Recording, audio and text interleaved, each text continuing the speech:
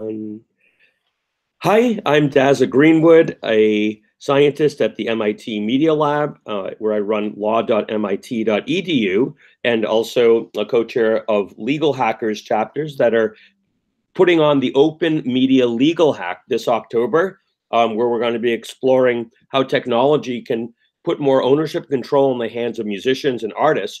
And I'm joined by Daniel, who's the CTO of Endor, one of the sponsor companies who's making a really innovative blockchain-based data and analytics tool available for teams that might want to use this technology for hacking projects at the hackathon. And I'm just very grateful that you're taking the time to join us, Daniel, and to sponsor the hackathon, and to introduce yourself today and talk us through a little bit what your tool is and how it works. So welcome, Daniel. Thank you, Daza. So my name is Daniel. I'm the CTO of Endor. Endor is the main platform of doing predictive analytics on top of user behavior. Specifically for this hackathon, we're going to be focused on predicting music, any predictions in the music field. And today, we're going to emphasize on showing a bit about our tool at Endor and what we developed specifically for you. So each one of the hackathon participants can run their predictions on their own laptop or using their own notebooks or clouds. Great. Okay. So if you don't mind doing a little screen share, maybe you could walk us through how it works, and then and perhaps provide a little bit of background and context about Endor and kind of what the purpose of your blockchain is. And then when you're done, I'll do a little screen share and show people where they can find more information on the wiki and the documentation on our site. Sound good? Sure. Okay. So at the core basic, Endor looks at data science and machine learning in a different prism. What we do is, instead of looking at sets of data as features and running standard models on top of them, we're actually clusterizing people by their behavior. And then we simply look for other people who might also act the same as the true positives. Meaning that if we have a lot of data, encrypted data, of course, we only run on encrypted data of a specific bank or transactions or any other usage in the bank's app, website. Then we are able to tell who is most likely to take loans in the next few months, who is most likely to increase his engagement with the bank, and so forth. This specific use case is very specific for bank and for a financial vertical, but actually we're not limited to this vertical. We also have a few other use cases where we predict traffic jams using data from taxis, detecting terrorists and general bad guys from phone calls, and many other use cases. Pretty cool. And boy, it's so timely for this hackathon. We're looking to transform the music industry. One of the things that you'll find out more about when you get to MIT is the Music Modernization Act that Open Music Initiative has been working on, and it's going to really change the music industry in the United States and beyond by allowing for bulk licensing and simplifying and streamlining all of the streaming and other nature of how music exists as a digital asset in the current economy. And so that's going to really put a premium on more tools to use music as data, and then to get more insights and ways to analyze and have more automated and data-driven processes. So very, very timely, and can't wait to dig in. So do you want to open up I don't know, a terminal or something and show us how to install, config, and run this? Sure. So the assets we provide for this hackathon are kind of split into two. The first one is the data itself, which will be shared a bit more closer to the hackathon. And the second part is the actual computation. The computation is quite controversial because it's the first time that Endor allows people to run scores or predictions on their own laptops or on their own machines. And this is actually the first step towards being completely decentralized and being blockchainized, as the vision of Endor is. So we're going to start by looking at the Docker image, which is shared on the website, on the Hackathon website. This is the actual Docker that is being the actual script for the Docker to be run on top of, that is shared in the website.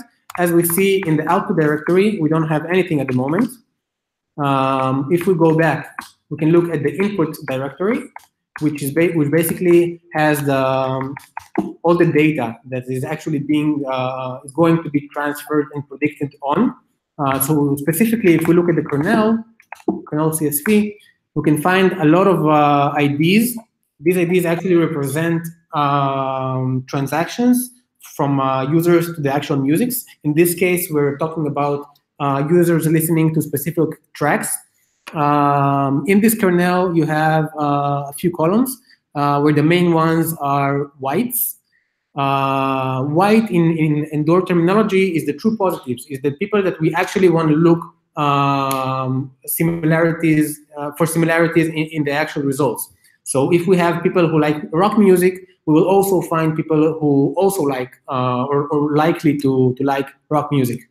So the important thing here is to actually configure the whites prior to actually predicting or running predictions. And once we have the whites, we can go back to the root folder. Okay. Here we can look at the run.sh script. The run.sh is essentially what it does is it downloads the latest version of the Endor scorer and runs it immediately. So if we run it, I already downloaded it for us not to wait, not to have some busy waiting right now. So if we run the script right now, we can see that the Docker runs. Awesome. It does a bunch of stuff. It crunches data. It's actually looking at the clusters we made from the user transactions. It looked at the whites we configured in the kernel CSV file. There it goes. Okay. And when it finishes, it goes to the output folder, which we can now see a single folder in.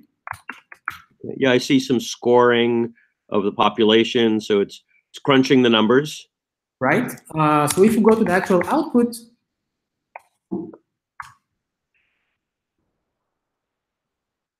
sorry.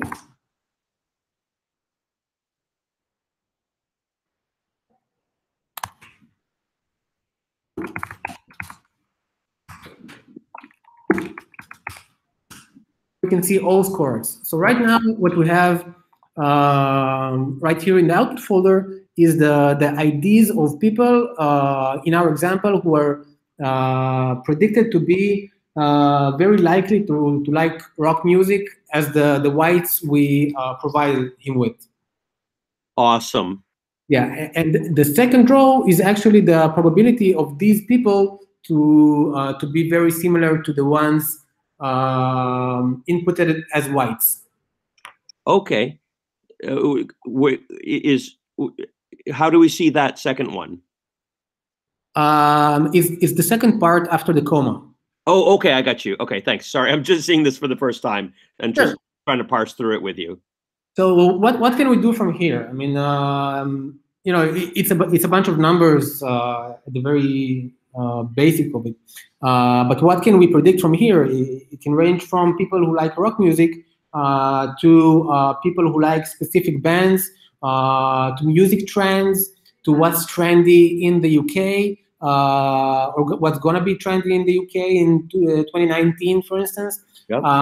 We can run so many predictions on top of this data, and essentially at the very end of the prediction, we can kind of join the IDs we can see here with actual tracks, actual albums, actual artists.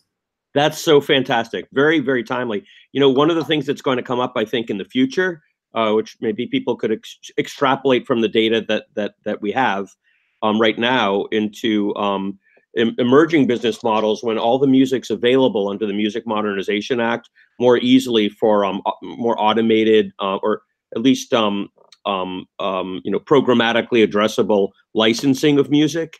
Being able to see, you know, for other people that have made videos of this type or done, works of this, commercials of this type, what kind of music have they used for this, and what music, kind of related to that or that might have similar attributes or features might I want to look to license, or other things like that, because it's going to be a data world in music imminently now. So, boy, this is just so very timely.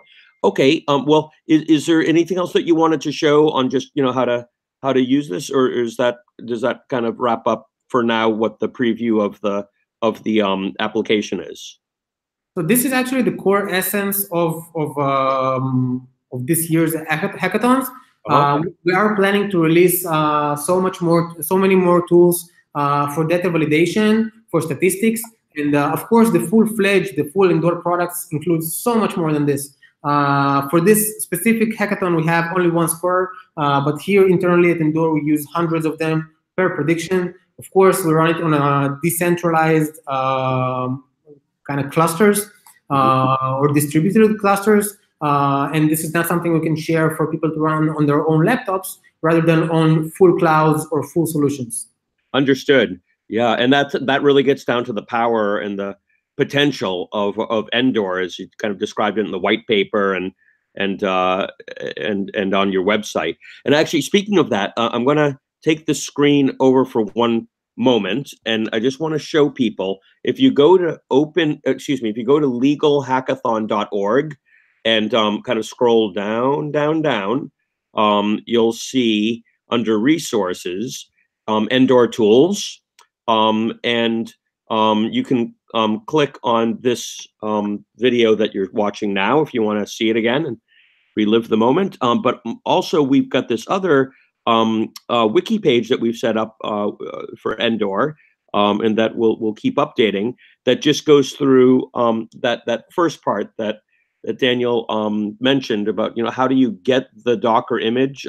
We've got a link here to some script that will let you kind of get the image and unpack it, and then here's just the steps that you take to kind of kickstart the process to be able to do the analytics that Daniel just showed you. So that's how you get to that on legalhackathon.org, and then we'll be keeping that kind of evolving as more documentation comes online in the days and weeks leading up to the hackathon event. And then also, if I'm not mistaken, we're going to be I'll take my screen share off. We're going to be very lucky to have people from Endor at the Media Lab for the hackathon itself, and you'll be available to answer questions. And also we've got a Telegram channel, and Endor has a Telegram channel, so we'll be able to get a little bit extra support if people want to try to push the tool a little and come up with some creative projects. With that said, actually, could I invite you to maybe? Oh, there you go. You did it. Okay, I just wanted to see your face again while we're closing out. So I just wanted to thank you so much, Daniel, and your whole team at Endor for being such great collaborators and making this Docker image available for the hackathon. Well, I know you've got so much going on as a startup, and you've got really big goals, and it's been really great working with you so far and being able to see the fruits of your labors now in a way that people can get their hands on. And the Docker image part of this, at least, is open source, and we've taken great pains to find data sets that people can have rights to use. And so I just want to encourage everybody that's hearing this when it comes to the hackathon and beyond, even after the hackathon, if you discover this video, give it a try and see what it can do. And it does a lot more than we're able to cover in this short video. And read the white paper to learn more about some of the privacy protecting aspects of it and some of the other data-driven, model-based potential for how this tool can be used and amplified with the distributed architecture that blockchain makes available. So thank you, Daniel, and thank you to your whole team. Thank you so much, Deza, for your help and support. Okay.